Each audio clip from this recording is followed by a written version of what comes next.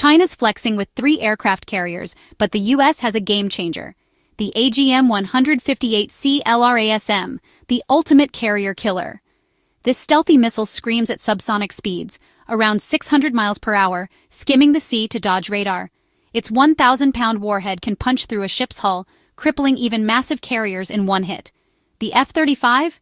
It can carry 2 of these beasts externally, staying sneaky. The B-1 Lancer? It hauls up to 24, raining destruction from afar. And the B-21 Raider?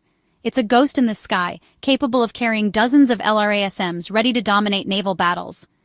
With a range over 200 miles, the LRASM's AI locks onto targets, even in stormy seas, making it a nightmare for any fleet.